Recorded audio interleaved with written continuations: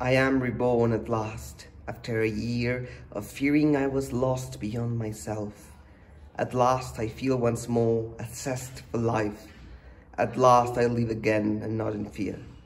But owing to my time amongst the dark, I am more grateful of the beauteous sun. I realize now the privilege of being a man, and with an open ear await the lark.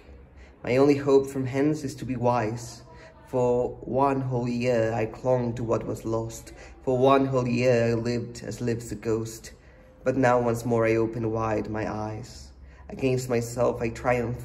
Years, come please. With pride I'll drink this life down to the lees.